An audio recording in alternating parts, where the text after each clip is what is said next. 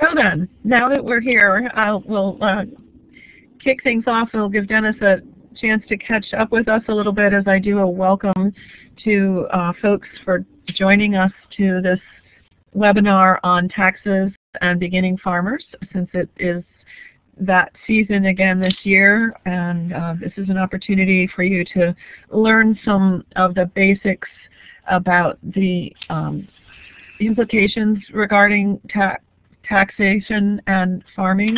And Dennis has been involved with this topic for some time and was part of a committee that wrote some of the IRS assistance information. So this should provide you a good basis for getting started with this. This webinar is part of the UVM New Farmer Program webinar series that's funded in part by a grant from the Working Lands Investment Board. And we're very excited to have you here and very excited to have Dennis able to talk to us. So Dennis, I'm going to turn this over to you, and I assume you'll forward your slides as needed? Yes, Heidi, I will forward my slides as needed. And thank you for being here, folks, today, and thanks for your patience with my bumbling on the computer. I'm going to visit with you some about taxes, primarily federal income taxes and beginning farmers. And I'd like to thank a couple of the folks that provided me with some slides and some guidance on this. Lauren Jarvie, an enrolled agent here in St. Johnsbury, Mike Shibarasi from UNH Extension, and Carol Zintel from Farm Credit East in New Hampshire. Let's see, the general rule of the tax system is that if you get it, it's to income. And then another general rule is that income is taxable unless it's very specifically excluded. And then an interesting quote that I came by a few years ago was that there is no table under which you can pass cash. Lots of times people talk about cash going under the table. It's still taxable then. Oh, let's see here. These are some of the basics that I'm going to be hitting on today for the next 50 minutes or so. First one, startup decisions. Is your farm a hobby or is it a business? Either one is fine, but you should make sure you understand which is which and the implications of it. Another one is separating farm income and expenses from personal income and expenses. Third one, it will tip our hat to depreciation and very briefly on the sales of business property. We'll talk just a little bit about employer and employee issues, a little bit about self-employment tax, and a bit about Vermont taxation and farms. This is the IRS publication called the Farmer's Tax Guide. Let's see, it's 90 pages of information on how the federal tax rules and regulations affect farmers in the United States. Like Heidi said, I've been a member of this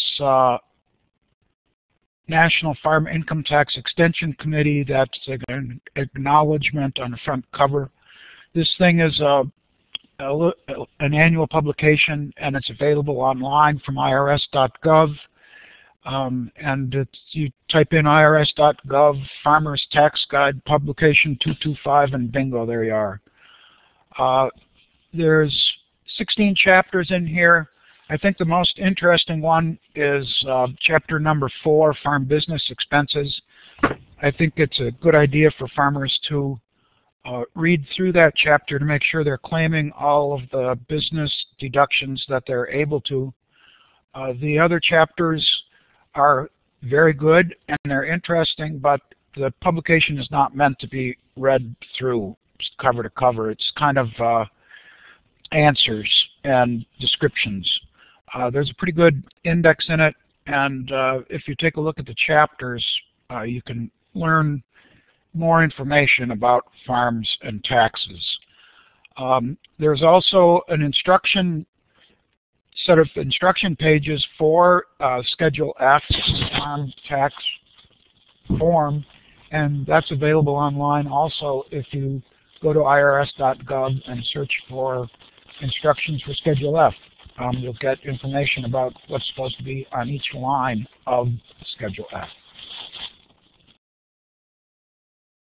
There's other good sources of farm tax information. The first one that I'll mention here is ruraltax.org. It's the people that are on that National Farm Income Tax Extension Committee. Some of the stuff that used to be in the Farmer's Tax Guide, IRS has decided to not include it, mainly for cost reasons, that it's expensive to print a publication.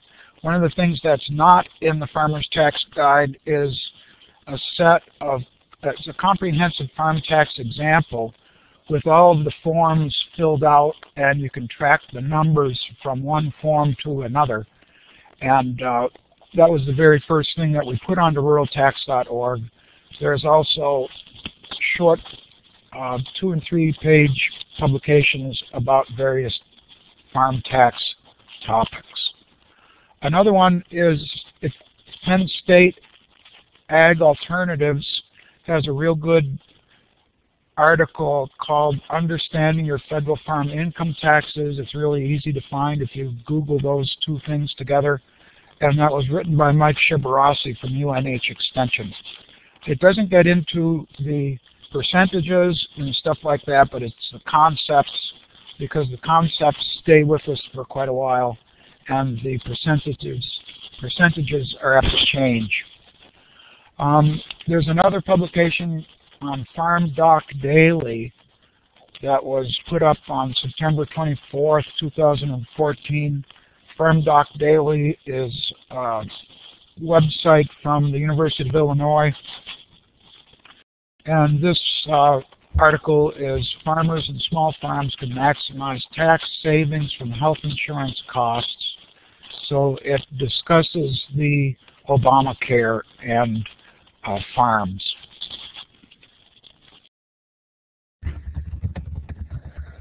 This is the Federal Individual Income Tax Return 2014. I'm sure that most of you have seen this thing. If you haven't seen it, you've probably signed it. And I've got arrows going to wages, which a lot of people have. There's, on the income side, on line 12 is a spot to catch business income. On line 13 is a place that catches capital gains, a capital gain or a capital loss. And then line 18 is farm income. And so farm income is just another source of income once you've filled out the 1040-F. You can see line 18, well, you may or may not be able to see line 18, but it says farm income or loss, attach Schedule F. So Schedule F categorizes your income and expenses and sorts them, and then the profit or loss winds up on line 18 of the schedule of the 1040.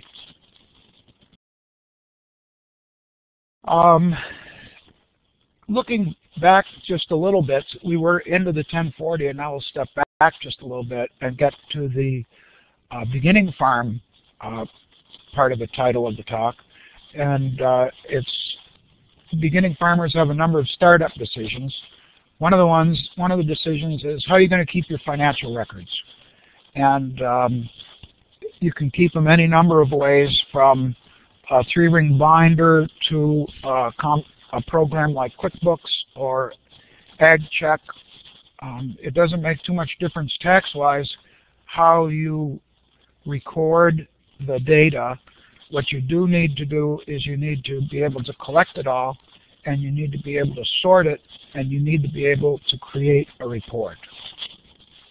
Ideally, you'll have some kind of a system that you're comfortable with and can understand. You need to have a financial record-keeping system that is pretty easy to keep up to date, so that you can do it on a regular basis, and you want to be able to catch all of your deductible expenses. If you use a computer program like Mint or Quicken or QuickBooks or Peachtree or any of those, one of the real important things is your so-called chart of accounts that gathers types of income and types of expenses and sorts those things. One of the folks that does farm taxes around says that it takes a computer to make a real mess of things. And if you've got a chart of accounts that creates a 6-page report, your chart of accounts isn't working for you like it could. The New England Extension services around New England have a farm account book that's just a ledger book. Many other states have those as well. They do a real good job of recording income and expense, but a very poor job of reporting income and expense. The folks at University of Maine Extension a couple of years ago put the farm account book onto an Excel spreadsheet, and that does a pretty nice job of reporting and recording. I think that you can find that online from the University of Maine. It's free, and it's a nice tool. Another thing that you've got to do when you start your business, farm business, is to register your business name with the Secretary of State. The website is right there for the Vermont Secretary of State. Other states probably have a very similar setup. You have to select what kind of entity you're going to be. The default position on business entity is sole proprietor. And then you can have partnerships, LLCs,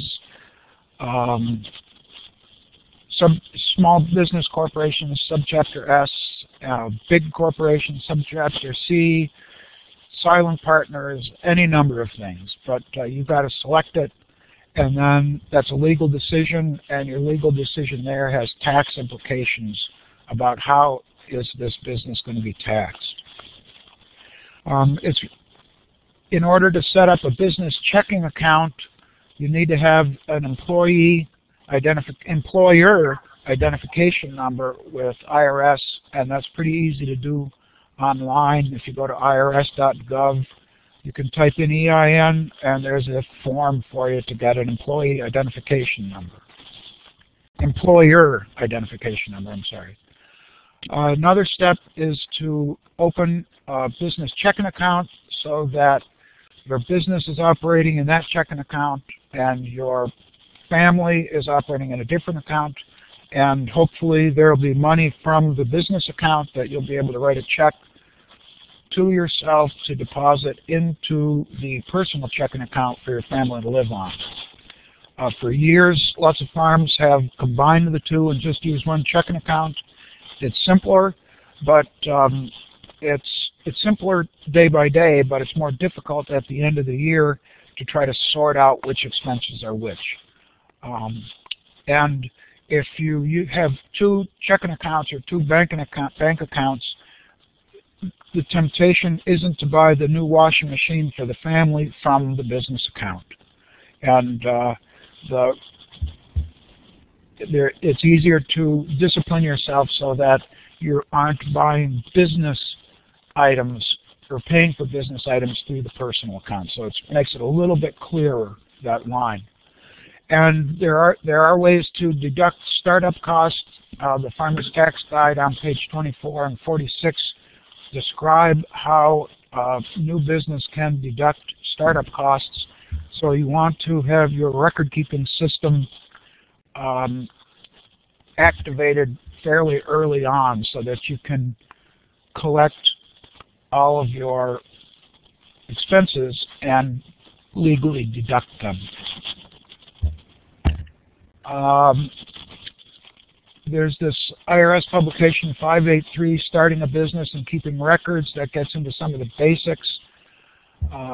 You've got to have a categorized list of income and expenses. Not all income is the same. You've got to be, not all expenses are the same either. You need to be able to track assets that you buy, assets that you sell, assets that you trade. You have to be able to have enough information to either fill out and send the 1099 informational returns to people that you do business with, or have enough information so that the person that does your taxes can get that information relatively easily. If you have an employee, there's a number of payroll records that you have to keep, and you have to be withholding Social Security taxes and income taxes, and then you have to be making payments to federal and state government on a timely basis for your employees and the withholding that you've taken from the withholding tax that you've taken from them. Other things that are handy to have but aren't critical for taxes are the quantities of different products that are sold. The IRS doesn't really care how many head of animals you sold, or how many bushels of potatoes you sold, or how many hundredweight of milk you sold. They're interested in the dollars and cents. It's also helpful to be able to track inventory for your balance sheet of what you own and owe at the beginning of the year. And then you need to be able to track accounts receivable as well.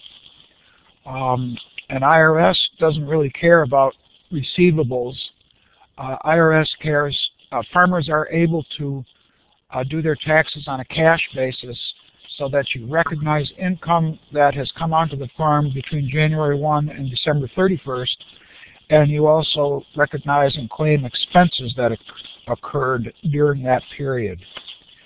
Sometimes at the beginning of the year you may have sold the product in December but haven't received payment for it, and for IRS, if you're doing your taxes on a cash basis, you don't claim the income until you receive the money. One of the questions is, do you have a business, or do you have a hobby farm? For farm businesses, like I mentioned before, you'll use Schedule F of Form 1040. The Farmer's Tax Guide on page 26 and 27 goes into quite a bit of detail if you are not for-profit farming, is what they call it. Lots of other people call it hobby farming. If you are doing any kind of a hobby income is supposed to pop onto your Form 1040 on line 21, and then hobby expenses get claimed on Schedule A, if that's your form for itemized deductions, and there are limits as to how much hobby expenses you can claim. For a farm business, you're supposed to be making a profit in 3 of 5 years. So if you are continually operating at a loss, you could conceivably get a communication from IRS that they are interested in auditing and seeing why is your business continuing to show losses, and you're trying to deduct those as business losses. On page 26 of the Farmer's Tax Guide, there's a list of 9 factors that can show that you are trying to farm for a profit. Are you farming in a business-like manner? The amount of time and effort you're devoting to the business. Is this your livelihood, or do you have another job or another business? Have you been making changes to try to improve your profits? Are you using advisors, and are you doing what the advisors say? And then are you able to make a profit in some years and not others? So there's a number of questions that IRS does use if your farm is continually showing losses, and they're trying to figure out, are you shielding other income from this farm? There's a lot of that happens, and Uncle Sam needs money. IRS is out there to find the money for Uncle Sam, and this is one of the things they look at. Lots of times people ask, what is a farm? And unfortunately, that seems like a real easy question, but it's not an easy question, because state governments have a number of definitions for farms. The state tax department has a couple of definitions for farms. One that we'll talk about a little bit later is on the use value appraisal, where farmers can get a break on their property taxes if they're a farm. The definition for that is different than other definitions. The IRS definition says that a farm is in the business of cultivating, operating, or managing a farm for profit, but not timber. And then they have a list of specifics that in the IRS world, a farm includes livestock, dairy, poultry, fish, fruit, and truck farms. It also includes fish farms, plant nurseries, orchards, plantations, ranches, greenhouses, and bees. One of the bones of contention in recent years has been that alpaca is not on here, and alpaca farms aren't supposed to use the 1040F because IRS says they aren't farms. One of the very unusual things is that maple syrup operations, if a person has a sugar bush and is just collecting the sap and gathering the sap, that's farm because you're producing a product up to its first marketable point, which is sap, because there is a market for sap. If you're boiling sap and making syrup, that's not a farm operation, that's a processing operation. So sugar makers are supposed to be using the Form 1040 Schedule C, which is the regular business form, and not Schedule F, which is farm. The other thing is that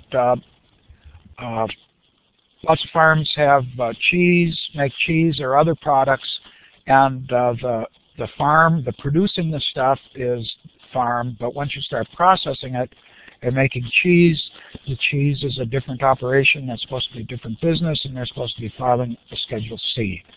This isn't handy and it isn't easy, but that's the way it is. And then ag tourism is the same thing, that producing a product from livestock, dairy, poultry, fish, fruit, and truck farms, that is farming. Bringing visitors onto your farm, that's not a farming enterprise. That's a different kind of a business enterprise that's supposed to use the Schedule C. So depending upon what your tax advisor suggests, you may file both a Schedule C and a Schedule F, which makes a little bit more, it makes the bookkeeping slightly more challenging, but if you have a good chart of accounts, you can handle it all right. There's different money that a business creates. One is profit from operating. You grow potatoes and you sell potatoes, and the difference between what you receive and what you spend is a profit, and that's an operating profit, and that's taxed. You might have a gain from the sale of an asset. You might have a tractor that you buy, use it for a number of years, and then sell it, and you could conceivably have a gain from the sale of that tractor. That gain, the dollars from that gain, is handled slightly different than the dollars from the operating. And then borrowing money, or if you borrow money, that cash comes onto the farm, that's not taxable. And then sometimes you may receive a return of capital that you've invested, and that money also is not taxable. So your bookkeeping system has to be able to handle these different types of transactions so that you're not paying more tax than you need to.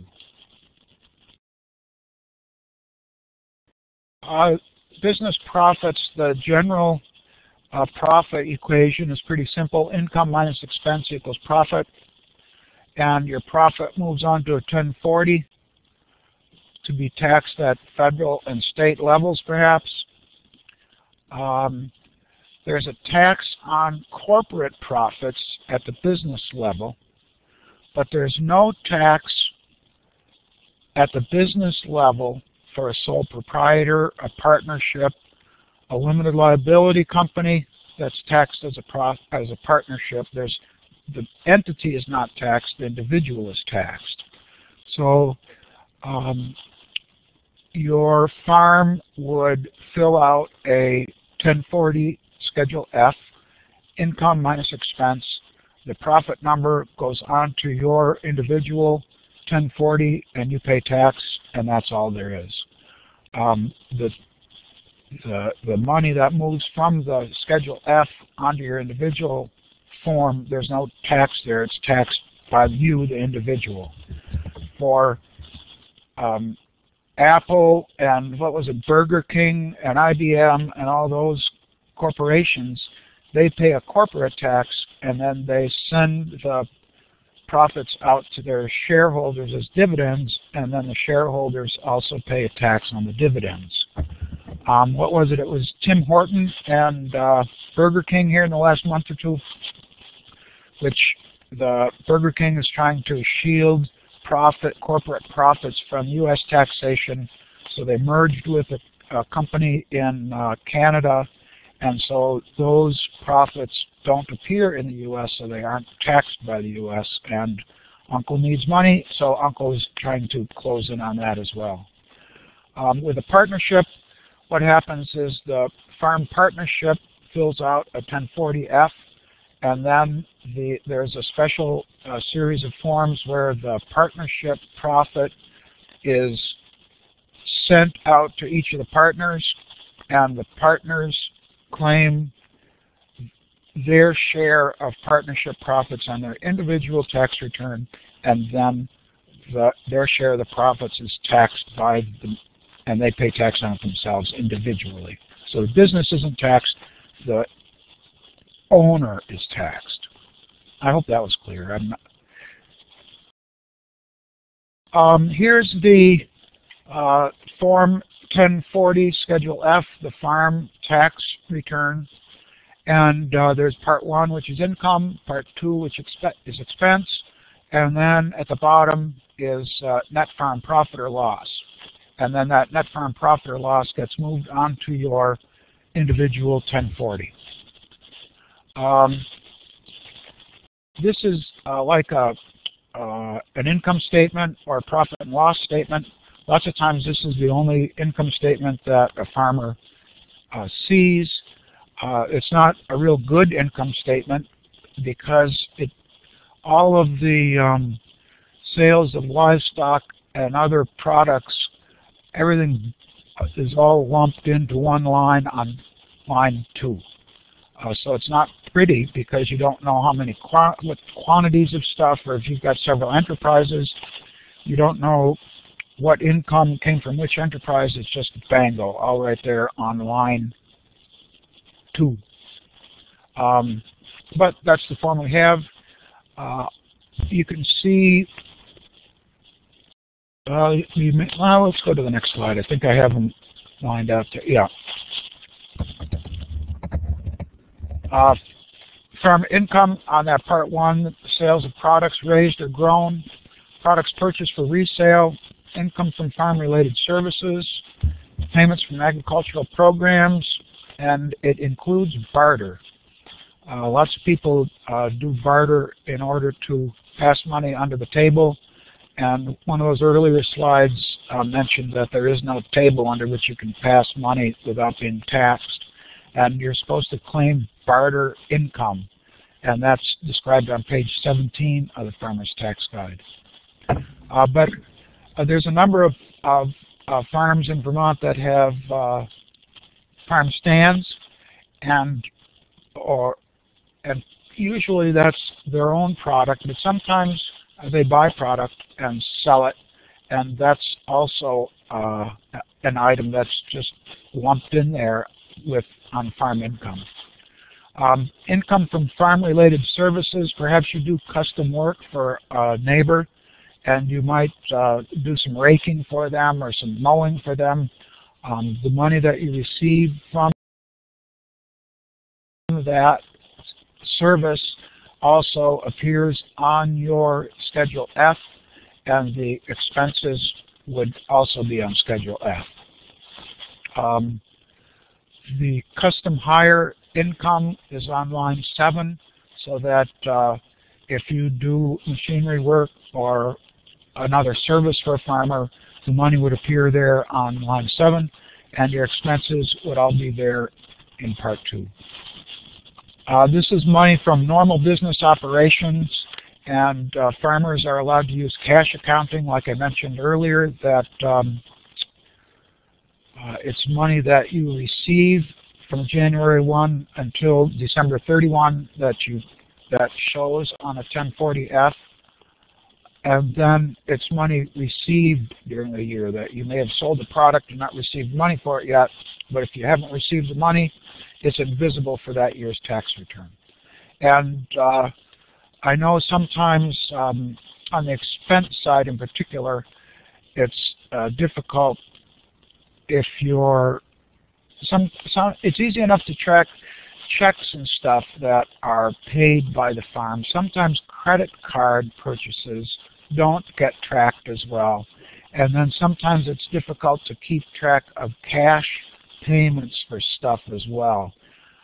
Some of the farm pickup trucks that I see have lots of receipts on the dashboard, and some of those are deductible business expenses. So the challenge is how do you go about collecting those? One neat method that I've run across is that one farm that I go to, they have their entryway from into the house. People take their boots off. They've got hooks there, put jackets on, and then they've got a yellow manila envelope tacked to the wall right there to catch receipts, so that the receipts are caught before they go through the washing machine, and you can enter those expenses into the financial bookkeeping. Farm expenses, that's in the second half of the 1040 Schedule F, and those are ordinary and necessary costs of operating a farm for profit. And that's the things that are described quite fully in Chapter 4 of the Farmer's Tax Guide. And these are the expense lines that are listed on the 1040 Schedule F in alphabetical order. Car and truck, so that would be repairs or tires or registration for farm vehicles. Custom hire, which would be you hire somebody to come onto your farm and do certain tasks. Depreciation, a non-cash expense that we'll get into in a few minutes. Feed that you buy to feed to your animals. Fertilizer and lime that you buy and use on your fields.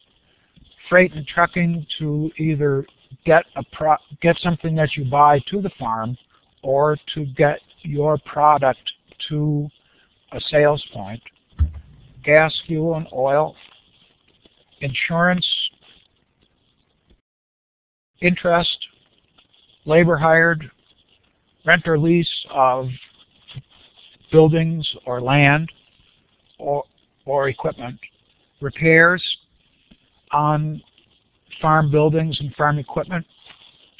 Seeds and plants. Supplies, that's a pretty big catch-all. It could be everything from baler twine to livestock ear tags, or to soaps and detergents that are used in milkroom.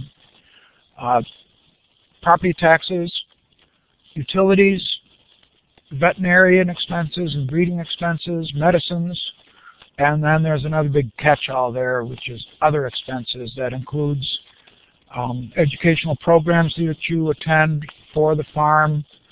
It would include subscriptions. It might include record-keeping expenses. It might include your farm tax preparation. If the farm had some legal work during the course of the year, it might be legal work. It might be production testing for dairy herd improvement records or what have you. There's several of these expenses that are some record-keeping systems call them farm and home expenses, where they're partially farm and partially home.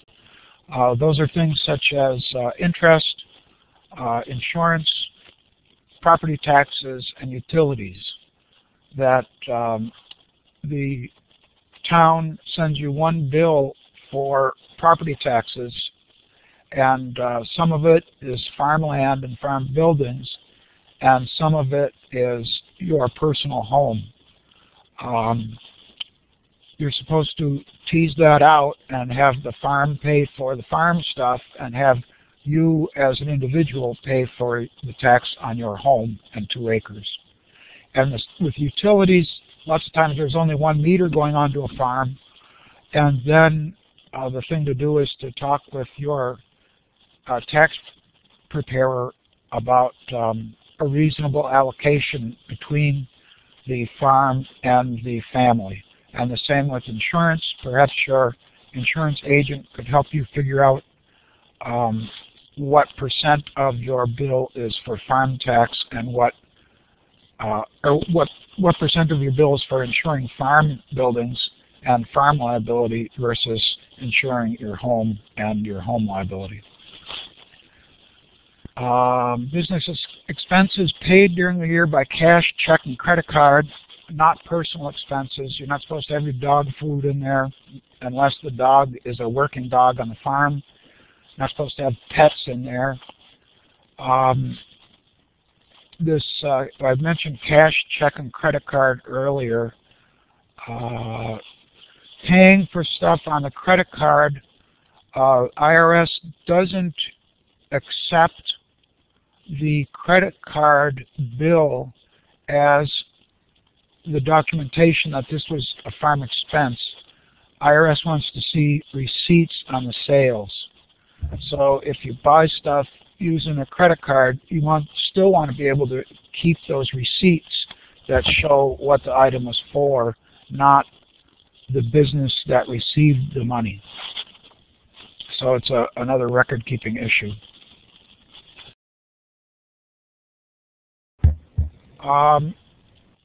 Depreciation represents using up or wearing out of equipment, and the idea is that you buy a capital item and it lasts for a number of years, and you spread the cost over a number of years, taking a little bit of it each year. That sugar and arch there was paid for. Well, I don't know if it was paid for in 1 year. They might have bought it. Might have borrowed money to buy it. But they would spread the life of that over several years and take depreciation expense that's allowed by IRS in each year. When you buy something like that, you want to identify the item.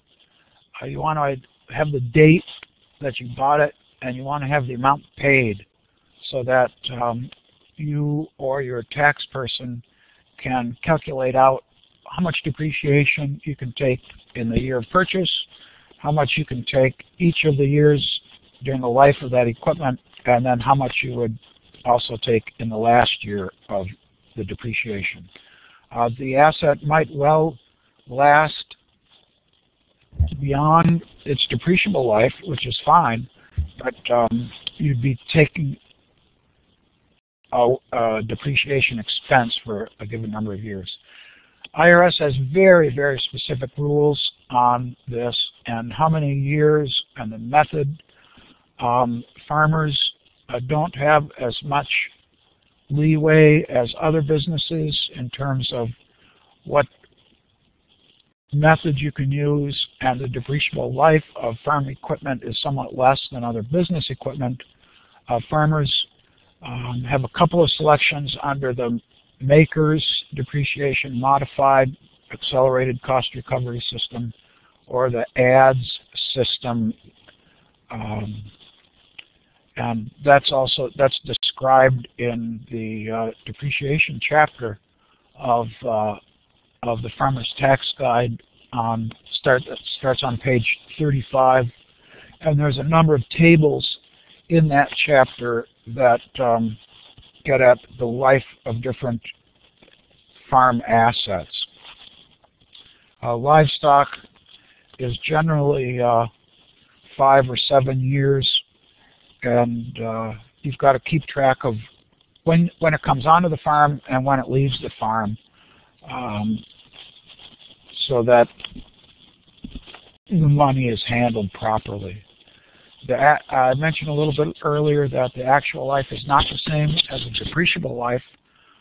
Tractors might be depreciated for 7 years, but it might last for 15 years. Then there's something that's called the Section 179 expense deduction. I think about it as instant depreciation, and it's a political football.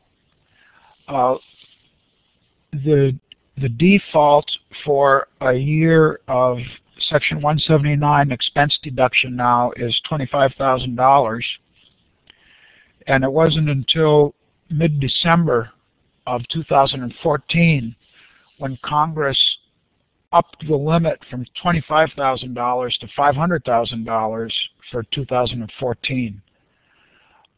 So that didn't help farmers or other business owners plan capital purchases very well during the course of the year, because they just didn't know how much Section 179 they'd have. The theory behind Section 179 is with a higher number, like $500,000,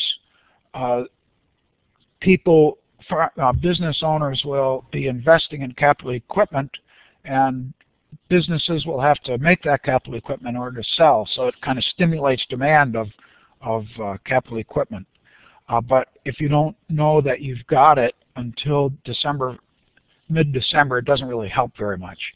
And in December of 14, they upped the limit from $25,000 to $500,000 retroactively for 2014, and they did it just for that year, which again, people don't know what Section 179 limit will be for 2015.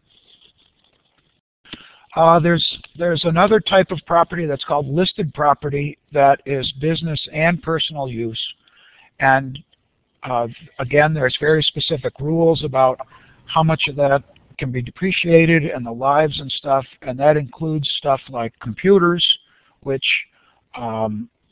lots of times farm computers are used for farms, for the farm business, and also for personal use. So there's limits as to how quickly that stuff can be depreciated. And another one is cars and pickup trucks are listed property that are handled very specifically and differently than other depreciable assets. And like I mentioned before, you can amortize startup costs, and you can deduct a little bit of them in 1 year, but then you amortize them, which is similar to depreciation, and you amortize them over 15 years, and that's described also in the Farmer's Tax Guide there. And like I mentioned, there's a whole chapter on depreciation in the Farmer's Tax Guide. It's chapter number 7, and there's some good tables in that chapter. Sales of business property. The stuff that's included here is usually not a farm product. One of the sales of business property that I'm quite familiar with is the sale of dairy cows. It might be a 5-year-old cow that 5 or 6 or a 10-year-old cow whose milking life is over, and she's been an asset on the farm, and both a productive asset and a capital asset on the farm. And then when her life is over and she gets shipped for beef, that's the sale of business property. So that money from that sale is handled differently than the sale of milk from that cow. Usually business property is on the farm for more than 1 year. and you may have a gain or a loss from the sale of that business property. There's a special form that catches this information and teases that money out into different categories, and that is Form 4797. The sale of business property is not ordinary income. It's generally taxed at a lower capital gains rate, which is a lower, quite often it is a lower rate than earned income. And then you don't pay self-employment tax on a capital gain either. And again, the records are very important. You have to have your date of purchase, date of sale, sales price, and is there a trade involved, so that either you or your tax person can categorize this sale and figure out how much is a return of capital, how much is a gain, and figure out what's taxable and at what rate.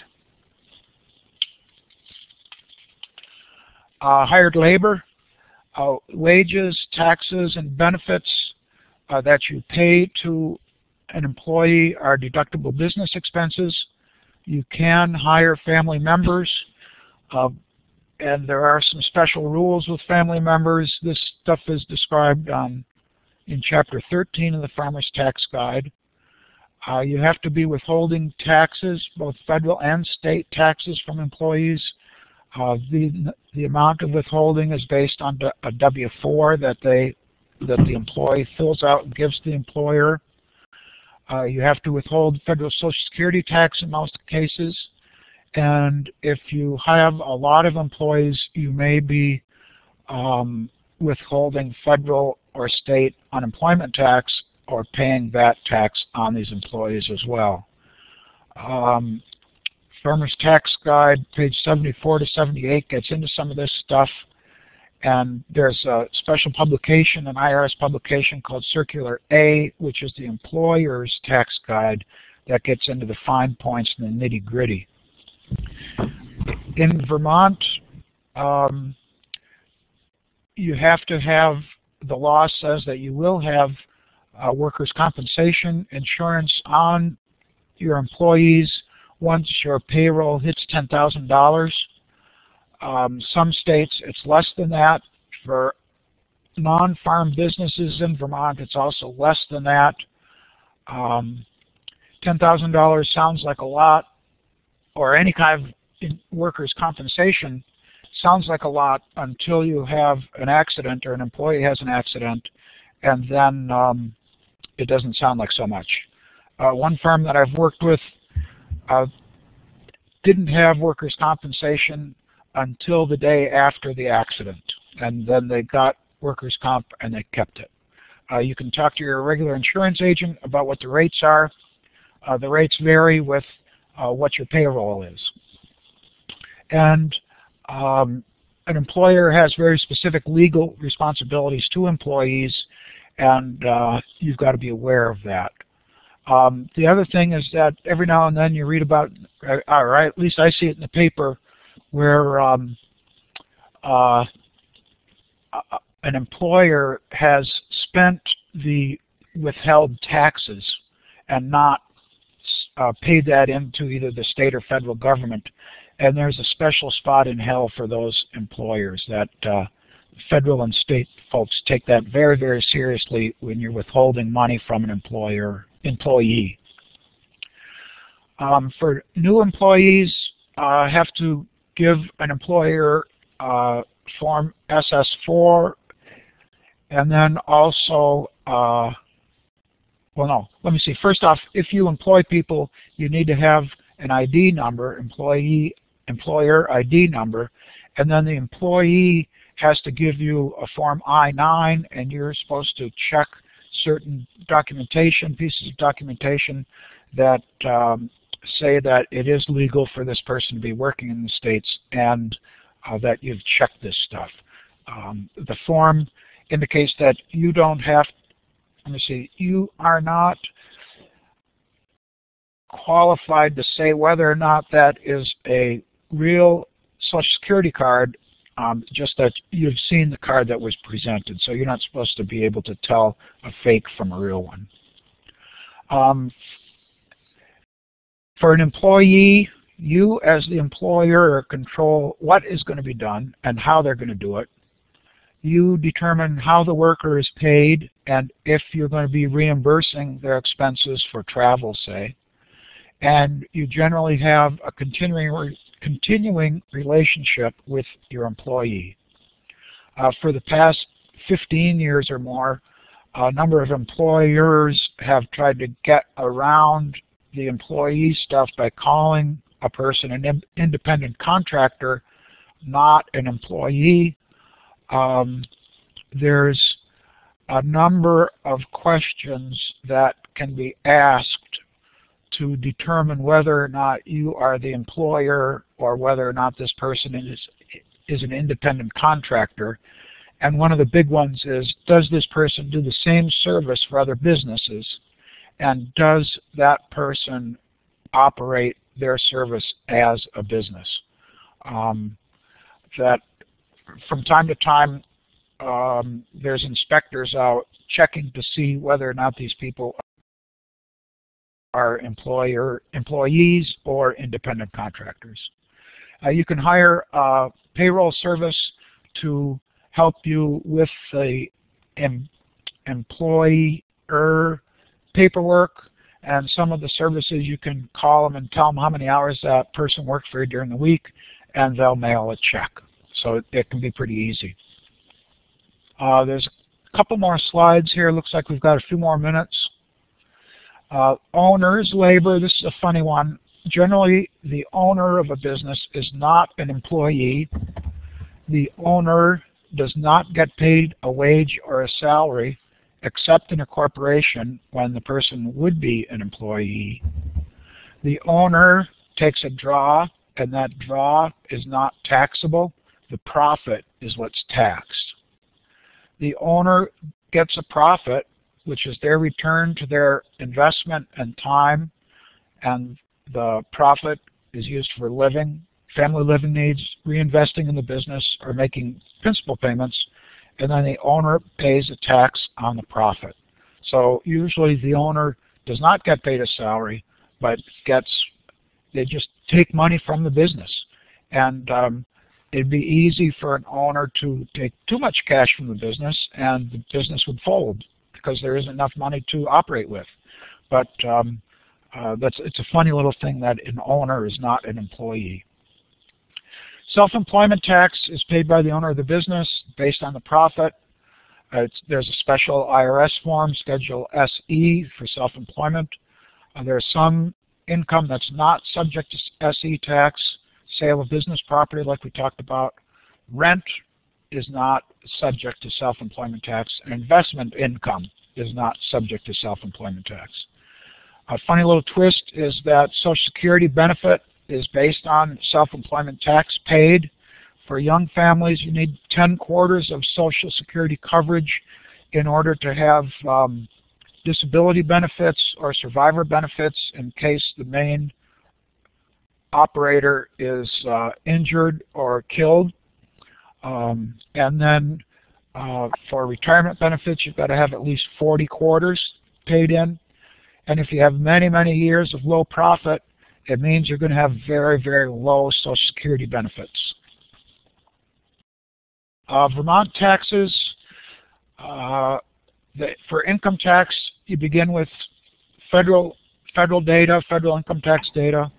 In Vermont, there's a homestead declaration that says how much of your property tax is for your homestead and how much of it is for business. And you've got to watch the business use of the buildings on the property. There's a program called Use Value Appraisal of Farm and Forest Land. You're eligible if you have gross sales of over $2,000 or at least 25 acres. And there's maps and applications due into Montpelier by September 1. Sales tax, you have to charge sales tax and you have to give that money to the state, but there's no sales tax on food. And then there's an ag sales tax exemption in Vermont that uses Vermont Form S3A. If you buy fertilizer, machinery, and equipment for your farm, you don't have to pay sales tax on it.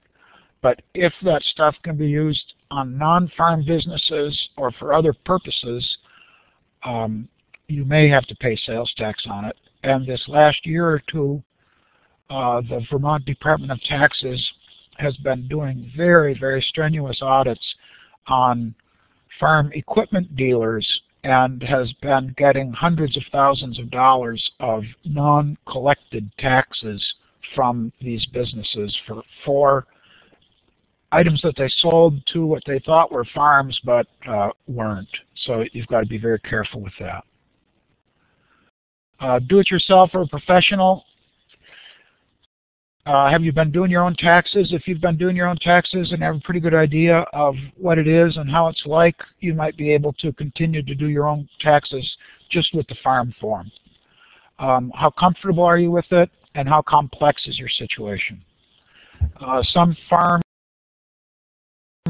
hire somebody to do their taxes for the first few years until they get the hang of it, and then they start doing it themselves. TurboTax can do the farm taxes, but it's not like talking with your own professional who understands what your purpose is in business and whether depreciating something quickly is good for you and taking a lot of write-off now versus slowing down the depreciation so in 5 years in the future you still have depreciation left on that when you're apt to be facing more profitable years. How do you choose a tax person? You can ask your friends, you can look in the newspapers or yellow pages or online. You might see somebody in your town with a tax sign outside their window. I know that I see several of those. You can interview them. There are some tax people that are registered preparers and enrolled agents and certified public accountants. And then Yankee Farm Credit is a farmer-owned co-op in our region that does a lot of farm taxes, and they understand farm taxes very well. And there's more information, more detailed information available at these resources that I mentioned earlier: irs.gov, ruraltax.org, the Penn State Ag Alternatives publication EE0049 is a real good one. And that Farm Doc Daily from the University of Illinois has information on health insurance. Thank you very much for your attention. I hope that you have a good year, good growing year, and I hope that you have plenty of profits and that there'll be profit enough for you to live on, reinvest, pay principal, save money, and pay your taxes. Thank you. So thank you, Dennis. I really appreciate you sharing that wealth of information. I know this can be a daunting topic, but Dennis is available if you have additional questions so that you can follow up on some of these things.